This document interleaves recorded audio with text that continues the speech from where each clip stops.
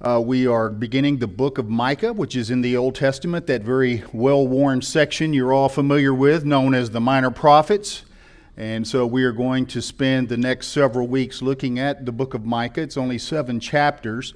We won't be going line upon line, verse by verse. Rather, we'll probably go take a chapter at a time, one chapter, maybe 1 or 2 weeks, and then we'll move on to the next chapter.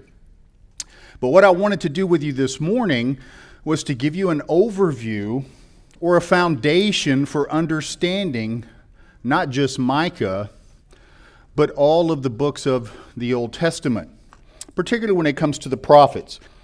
Now, just to refresh us as we go through this, let's take a minute or two to discuss a little bit about Micah, and then we'll jump back into where we left off the last time.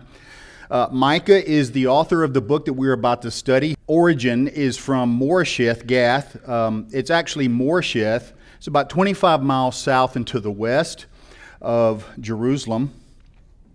So if you have orientation to this would be Jerusalem there in the center part of the map, and the red star is where Moresheth, Gath. The reason they call it Moresheth, Gath is because Gath was the next largest city closest to Moresheth, and everyone knew where Gath was. The reason being, it was a very popular town. Goliath was from Gath. So it was very well known to Micah's contemporaries. Speaking of contemporaries, Micah had 3 prophet contemporaries, probably the most famous being Isaiah, and then also Hosea and Amos. Micah wrote before the Israelite captivity. The 10 northern tribes were taken away in 722 BC, and so that's Micah prophesied just a little bit before the 10 northern tribes were taken away into captivity. Now, Micah 1 tells us that he ministered and served during the time of Jotham, Ahaz, and Hezekiah. As you can see, those are kings to the south. That is, they were kings of Judah. The 10 northern tribes, their capital was Samaria. The capital of the southern kingdom was Jerusalem. Now, Micah was written both to Israel and Judah, though the majority of the book that you'll see once we begin it will deal with the southern kingdom. That is, it will deal more with Judah than with Israel. They were going to fall under temporal judgment, which is why most of the prophets write to Israel and Judah. And the reason that we're going to fall into temporal judgment is for violating the terms of the Mosaic covenant. Micah also contains very copious information regarding the millennial kingdom. So we'll see that once we get to the little bit later on in the book. And it'll also discuss the birthplace of the Messiah. We'll see that in Micah 5, chapter 2, that Bethlehem would be the place for Israel's king to be born. And Micah is a book, ultimately, of hope. Now, what I want us to do is put Micah in a box in your mind real quick and then ask the question, how does Micah relate to the other books in the story of the Bible? Now, to do that, we're going to need an anchor, a central theme, if you will, for understanding the book. You said, or we've discussed this last time, that many people said that there are various main themes of the Bible. And if we look at that, some people would say the Bible is a book of love. That's the central theme of the Bible. Promise, redemption, salvation, that it's a book about God's attributes. All of those things would be correct, but all of those things fall under the heading of the kingdom of God. The Bible begins speaking about a kingdom.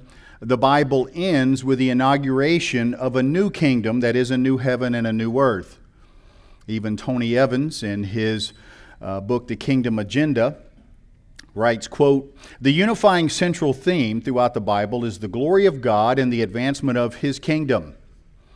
The conjoining thread from Genesis to Revelation, from beginning to end, is focused on one thing, God's glory through the advancing kingdom." Dr. Pentecost, Dwight Pentecost, who was also a professor at Dallas Theological Seminary, in his book, Thy Kingdom Come, writes, quote, "The great theme of God's kingdom program can be found throughout the Bible, from Genesis to Revelation. It is the theme that unifies all of Scripture." I covered this with my students this past week as kind of looking at subsections of the Bible, and is there an easy way to remember the Bible in terms of having it in your own mind? Well, I gave them a list of about 20 things, and I suppose if you had to regurgitate that on a test, you could spend a few hours or days memorizing that and then giving it back or regurgitating it back on a test. But there's actually an easier way to really look at the overarching story of the Bible. There's 5 headings. Those of you who've been expositors for a while will remember these. For those of you who haven't, this would be a good way for you to remember, so that if someone were to ask you at lunch or when you're at work, hey, what is this book called the Bible? What does it tell us? It's a story of creation. We see that in Genesis 1 and 2. It accounts for man's fall, that is, how man became unplugged spiritually from God. We see that in Genesis 3. And then it talks about a promise, Genesis 3:15, where God tells Satan that the seed of the woman would crush the head of the serpent, that you would bruise his heel, but he would bruise your head. That is the first mention of the gospel that we find in the scripture. That's in Genesis 3:15. And then beginning with Genesis 3:16 all the way to the end of Malachi in the Old Testament, we have the outworking of this promise, this conflict, this cosmic conflict between the seed of the woman ultimately and the seed of Satan.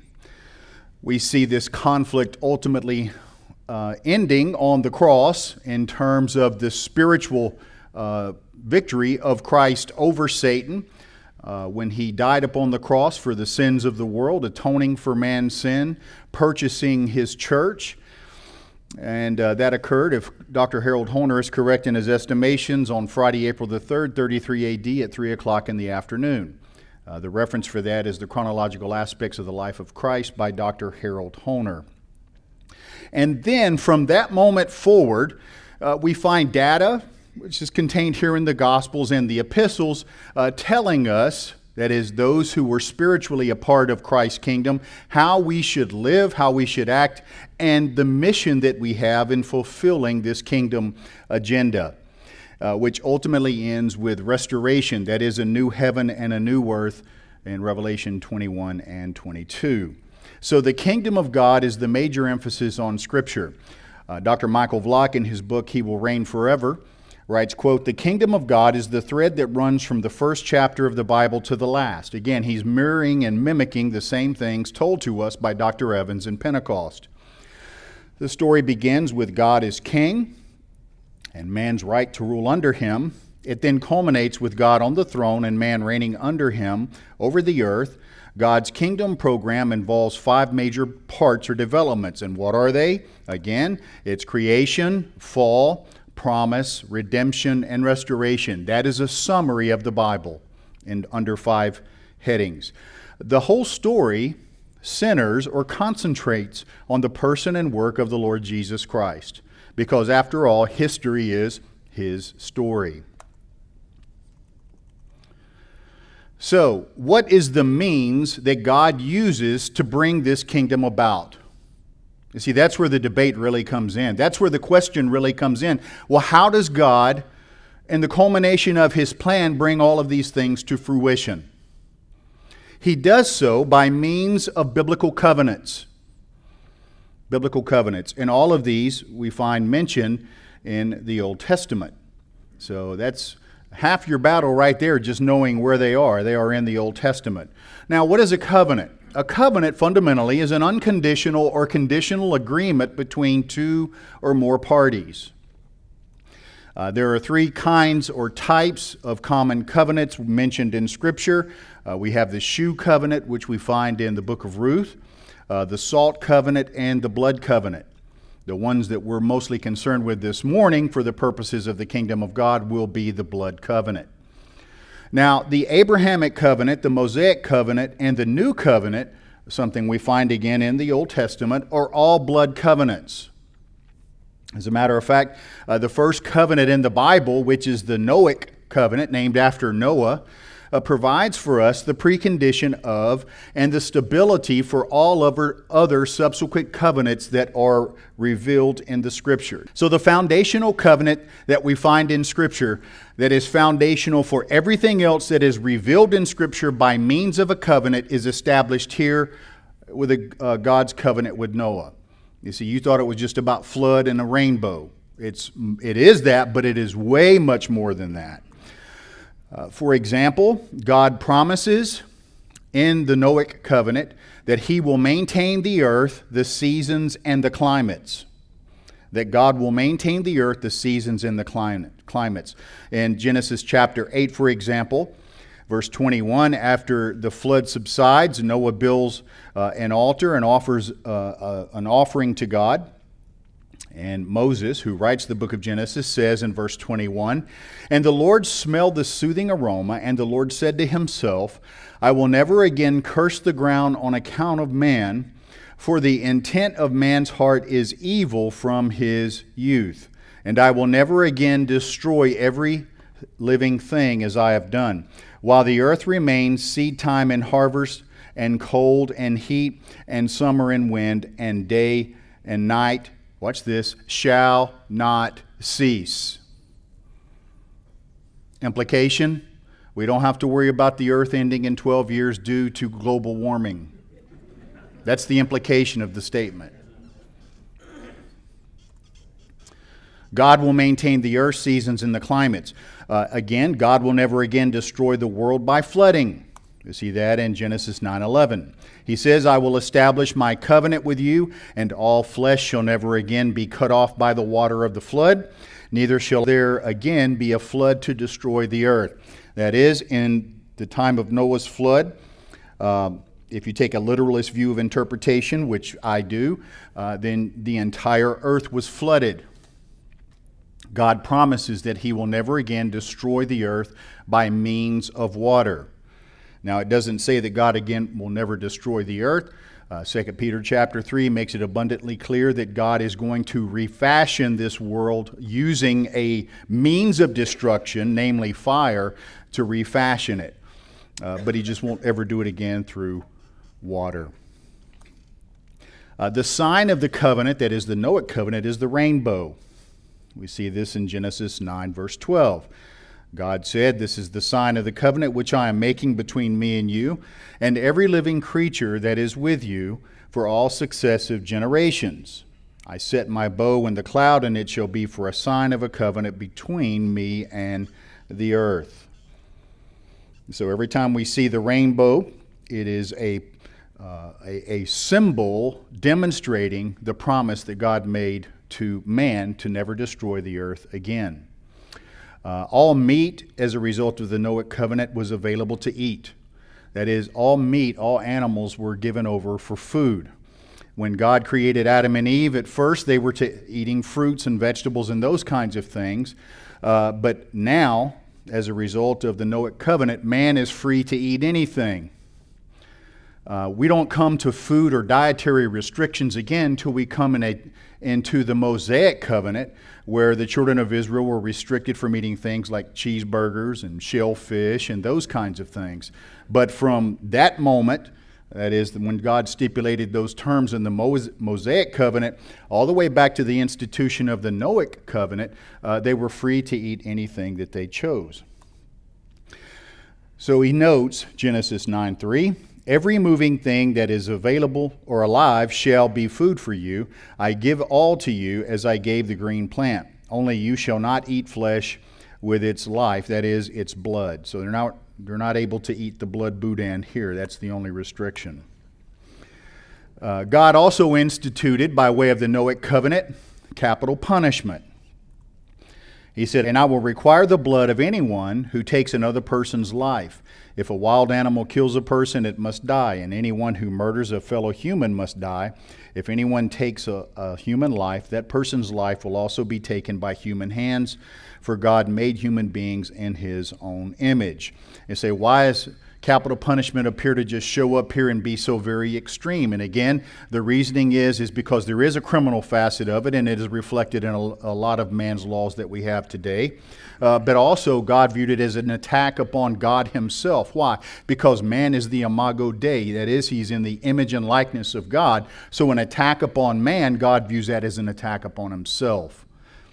At least from the creaturely perspective. I'm not equating the creature with a creator, but I'm saying there is certain similarities that he has that God views as being extremely important to him. Dr. Alan Ross notes, in essence, this covenant, that is the Noahic covenant, was established to ensure the stability of nature. It helped guarantee the order of the world. People would also learn that human law was necessary for stability of life and that wickedness should not go unchecked as it had before. And so human government was brought in. So what we're saying here then is the Noahic covenant provides the precondition or the foundation for every other covenant that we find in Scripture. Again, why? Because God is maintaining the times, the earth, the seasons, and the epochs. Now, from the Noahic covenant, the next covenant that we'll come across in the Bible is the Abrahamic covenant. We see this over in Genesis chapter 12. Here, God comes to Abram, as he was known at this time, in the land of the Ur of the Chaldees, and he tells him that he wants him to leave his father, leave his family, and leave his land, and he will take him to a new land. He will make a promise with him in which he promised him land, seed, that is descendants, and blessing. Now when God came to Abram at this time, Abram had no children. Abram, just to show you what kind of sense of humor God has, Abram means exalted father. So if you were to walk up to Abram and say, hey, how many kids do you have? None. That's the pun. When Abraham gets his name changed to Abraham, it means father of many. And of course, Abraham will eventually have Isaac and Jacob, and so he's only got 2 kids and yet father of many. Ultimately, we know that God is viewing not just his physical descendants, but also his spiritual descendants by this. Now, the Abrahamic covenant promises, again, national land, blessing, both physical redemption and blessing for Abraham's descendants, as well as spiritual blessing, and also many, many descendants. This Abrahamic covenant, which all Abraham knew was land, seed, and blessing, is further expanded upon when God tells the children of Israel in Deuteronomy chapter 30 that ultimately they're going to be taken away into captivity. They're going to be captive for roughly 70 years. We know that from the book of Jeremiah, at which time the children of Israel will return to the land. And ultimately, God says there's going to be a scattering and an ultimate return at some point in the future. And that future is still future for us in terms of when and how God is going to do that. But he promises them a land, a geographic boundary for land, and as such, that is irrevocable. So what we can tell our Palestinian friends over there in terms of they're saying they have the land, Israel is saying, no, it's our land. Well, let's go back and look at the title deed of the land. It is given to Abraham, to Isaac, and to Jacob. Israel belongs to the Jews. Israel belongs to the Jews. So in this Palestinian covenant, again, this land covenant, and the reason they call it the Palestinian covenant has nothing to do with Yasser Arafat or the Palestinians that currently live there. It's simply the land of Palestine. And so God promised them that the nation would be plucked from the land, that there would be a future repentance of Israel and ultimately a restoration to the land, and that Messiah would ultimately return and rule and reign from the land. Again, those things are still future to us. Now, another facet of the covenant that is brought forth from the Abrahamic covenant is the Davidic covenant. We see this over in 2 Samuel chapter 7. This is where God promises David that he will have a descendant who shall succeed him and establish his kingdom. Now we know Solomon was the one who would succeed David. Some facets of this promise are made about Solomon, and then there are some facets of the promise that relate to ultimately David's ultimate son, which would be the Lord Jesus Christ. You say, well, how do we know ultimately that Christ is David's son? Because when we come to the New Testament in the book of Luke, Gabriel the angel comes to Mary, says that, hey, look, you're going to have a child. His name is going to be Jesus, or the Lord saves. He will save his people from their sins, and he will sit on the throne of his father David, making the connection back to this covenant, and of his kingdom there will be no end. And so we learned that the land seed blessing given to Abraham is further expanded upon under this particular covenant, that is the Davidic covenant, that it was going to be a descendant of David, and from this descendant, who would ultimately we know to be the Lord Jesus Christ, he will sit on an eternal or perpetual throne in a kingdom. And this throne or kingdom will not be taken from him. Now, and then there's a third facet of the expansion of the Abrahamic covenant that we might call the new covenant. We see this over in Jeremiah 31:31. This is the promise of a renewed heart and a renewed mind. Now, this promise is made to Israel. This is one of the covenants, though, that is shared by what we might call the church. In other words, those of us, we come into new faith and new life through belief and faith in the Lord Jesus Christ, who gives us a new heart and a new spirit. So this is one facet of a promise that is made specifically to the nation of Israel, but we share in by nature of our relationship with and to the Lord Jesus Christ. What is the covenant promise? A regenerated heart, a regenerated mind, the forgiveness of our sins, and eternal life. And so the question then becomes, okay, we've talked about the Palestinian covenant or the land covenant, and then the Davidic covenant, and then the new covenant. But one we haven't mentioned is the Mosaic covenant. Why is that? Because all of those promises that we saw back, you know, the Noahic covenant, the Abrahamic covenant, the Palestinian, the new covenant, and the Davidic covenant, all of those are unconditional. Remember, I said when it comes to a covenant, you have two kinds, a conditional covenant and an unconditional covenant. All of those promises are unconditional, meaning man doesn't have to do anything in order for those promises to come to fruition. The only covenant that we find there in terms of it being conditional was the Mosaic covenant. Dr. Bill Barrick, who is a professor of Old Testament at the Master's Seminary, writes, quote, "The Mosaic covenant was the most conditional of all the covenants. And like all the covenants, it promised blessing for obedience and curses for disobedience. The covenant addressed itself to Israel and to Israel alone, with its divinely authoritative rules that stipulated standards of righteousness." You recall that the children of Israel are slaves in Egypt. Moses comes to Pharaoh and says, "Let my people go," and through a trial of 10 plagues, Moses finally gets the children of Israel released. Pharaoh finally says, "Okay, look, your people can go." And so God brings them out into the desert, and he institutes a covenant with them at Mount Sinai. There, in this covenant, we see a presentation, that is God giving the covenant. Then we see God giving prescriptions, that is the do's and the don'ts of the covenant. And then he also gives the penalties for the covenant. All of this is done in Deuteronomy chapter 28. The covenant was written in a common legal form of the day. Today, if you were to try to sit down and read some type of contractual agreement between two parties or two companies, for the most part, you would have to have a law degree to understand the wherefore and the whithertos and all these other things. But in the time of Moses' day, the treaty of the Mosaic covenant, or the promise of the Mosaic covenant as presented in treaty form, was written according to something that was common to nations and people groups at the time, which was the Hittite treaty format. Dr. Paul Enns, in his Moody Handbook of Theology writes, quote, "The pattern of the covenant follows the form of the ancient suzerain vassal treaty." By that, what he's talking about is you would have a king.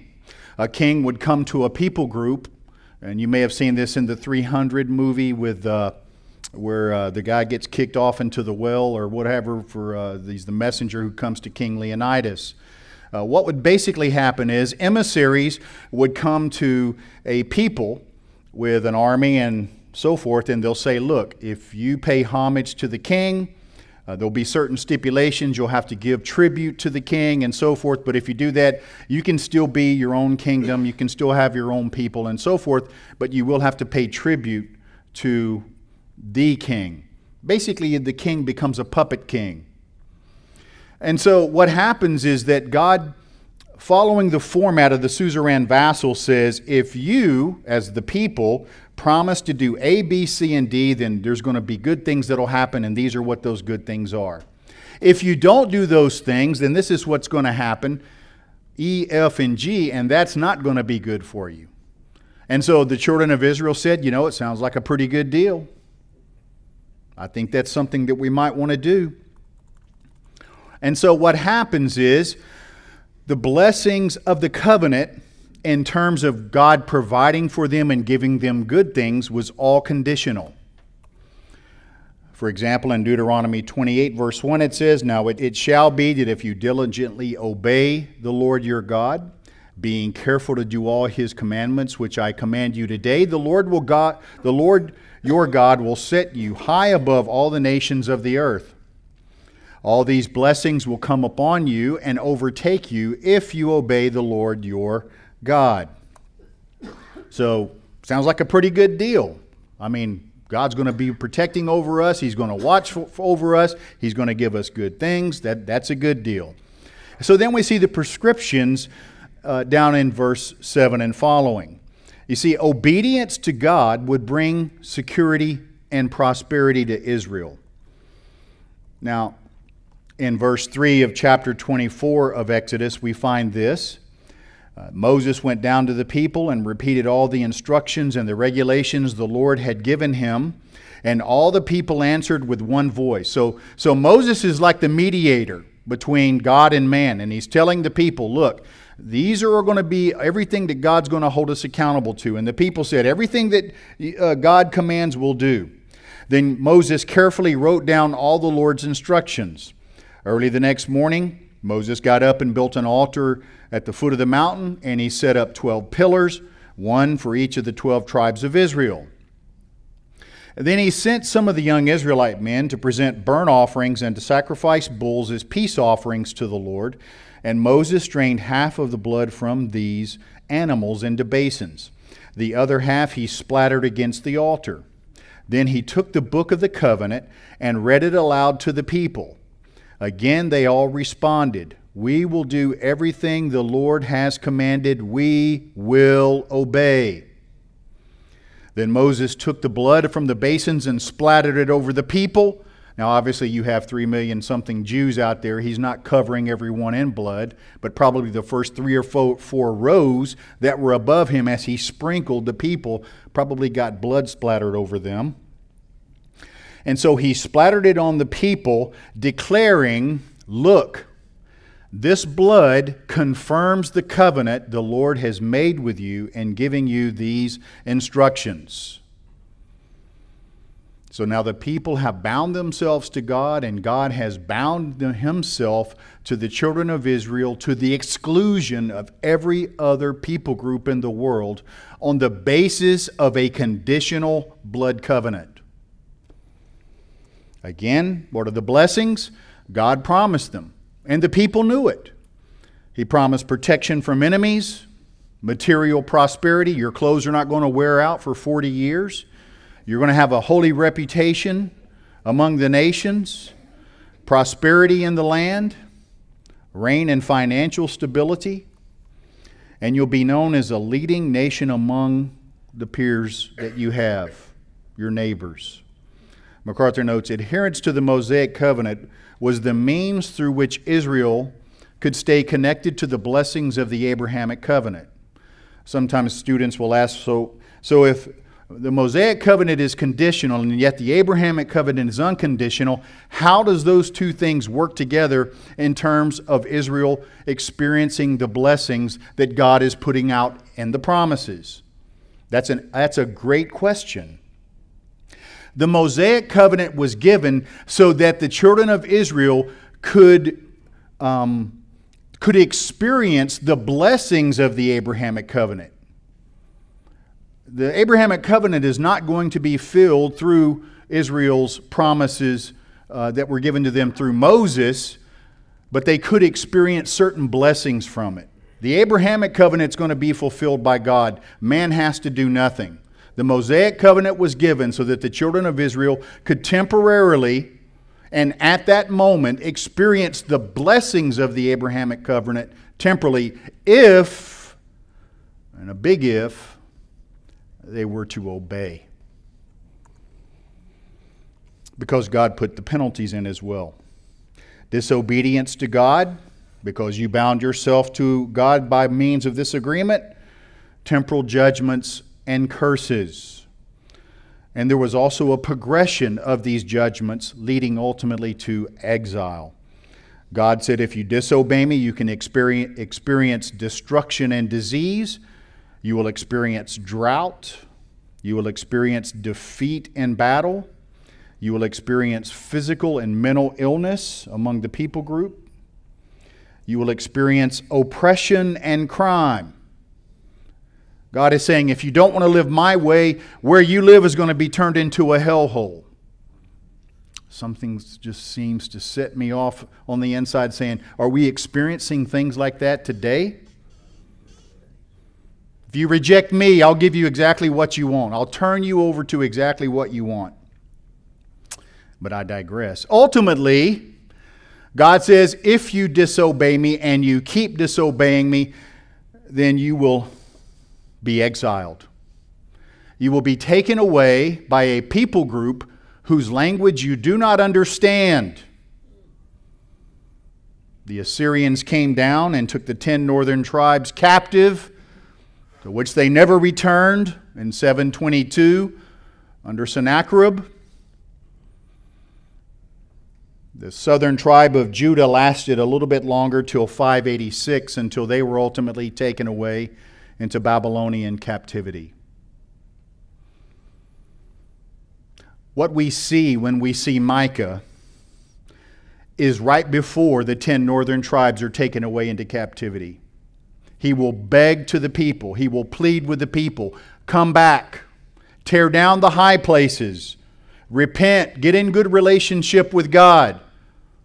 Based upon what? Based upon the promises of the Mosaic covenant. That's the agreement that God held them to. That's the agreement that they knew and that they understood, but that's the agreement that they intentionally violated. Time and time and time and time again. Now, what does it mean to the grand scheme of things in terms of these covenants and promises in the Old Testament? That is Israel's disobedience? Ultimately, nothing. Why? Because those promises, not the Mosaic covenant, but because the Noahic covenant, the Abrahamic covenant, the Palestinian or land covenant, the Davidic covenant, the new covenant, man has to do nothing to enjoy the benefits of those promises. All of them find their fruition, that is their fulfillment, in the person and work of the Lord Jesus Christ. So the question sometimes it pops up is, well, so what about us? Why are we no longer under this Mosaic covenant? What does the Mosaic covenant mean for us sitting in southeast Texas in the year 2022? When we go back and look at the Bible and see what God did with the children of Israel here, why don't we participate in that? Well, the reason, and there are several of them, the first would be that Christ's death put an end to the Mosaic law. Christians in the New Testament are not under law, but rather we are under grace. Paul says this in Romans 6:14. For sin shall not be master over you. There he's using a collective pronoun, so I could translate it y'all, second person plural. For sin shall not be master over y'all, for y'all are not under law, but under grace. Dr. Earl Radmacher notes, the Mosaic system consisted of external laws which revealed the sin prevalent in human hearts. In contrast, God's grace places the believer in Christ and the Holy Spirit in the believer. Therefore, a Christian does not have to sin. He or she can resist temptation and do what is right. So Christ put an end to the Mosaic law by his death. Moreover, since Christ fulfilled every aspect of the law by his person and work, Christians in the era of grace are no longer under that law. We are under a new law. We walk by means of the Holy Spirit through faith, being led by him and not under the Mosaic law. Paul labors this over in Galatians 5 when he said, "But if you were led by the Spirit, you are not under the law." Don Campbell notes, in summary, what Paul emphasized is that a godly life is not lived under the rules of the law, but is a life led by the Spirit. Justification is not possible by works, so sanctification cannot be achieved by human effort. By sanctification, he's talking about our daily life and growth process in the Christian life. He notes this, of course, does not mean that a Christian is totally passive. In either case, for the response of faith is necessary, faith in Christ to save and in the Holy Spirit to sanctify. That is, to grow up in the faith. Also, if we look back at the Mosaic law, in addition to guiding the principles that Israel should live under in terms of religious, ceremony, and their criminal laws, the Mosaic covenant also contains civil laws governing Israel's political and social society. They had an income tax-based system there. You know what it was? Tithing. Tithing was the way that the Israelites, under the Mosaic law, gathered taxes. As such, the Mosaic covenant was never intended by God to be the universal law for all people for all time. Moreover, the Mosaic covenant as law no longer has any bearing over us because its demands have been fully met in the Lord Jesus Christ. And so the question then is begged is, so why are Israel's 10 northern tribes in Judah and the southern kingdom in trouble with God? Answer, because Micah, going back to our study of Micah, the prophet, Micah declared that the people of Israel disobeyed the Mosaic covenant and judgment was pending.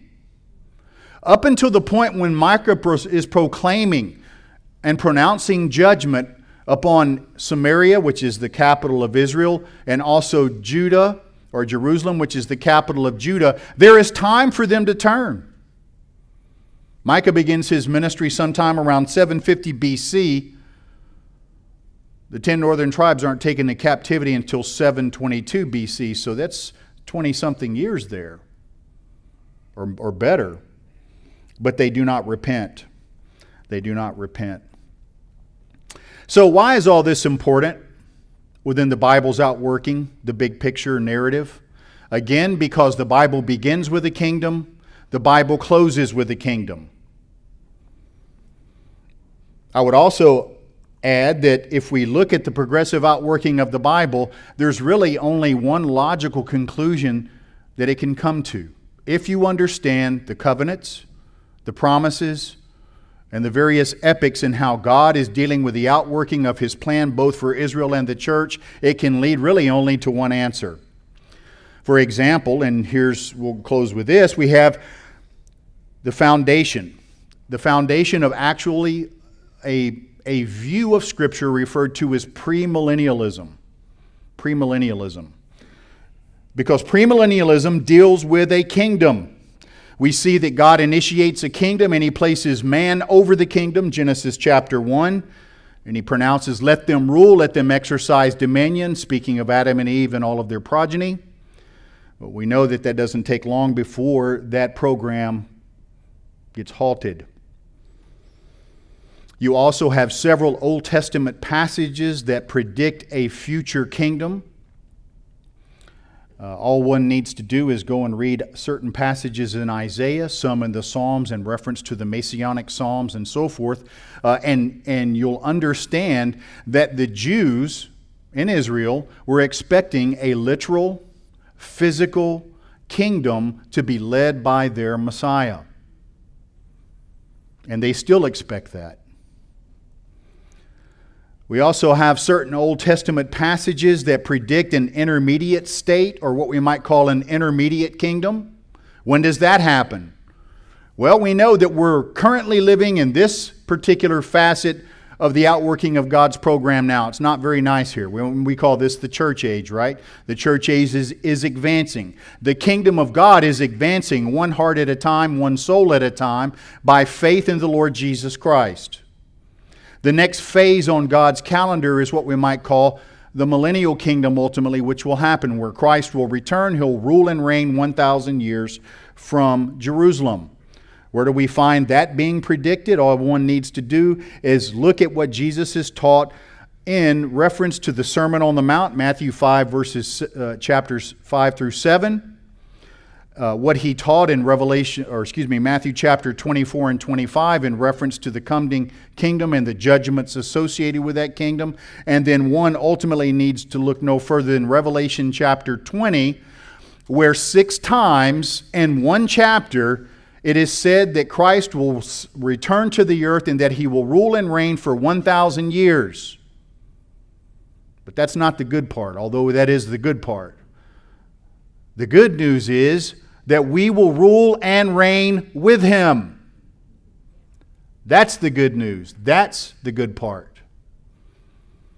And that after that 1,000-year kingdom, we will go into the eternal state, the eternal kingdom, where again we will rule and reign with him, and we will be able to fully, free from any sin and any sin nature, to know God more than we know about anything, and we will delight in him finally more than we delight in anything else. That's the framework for understanding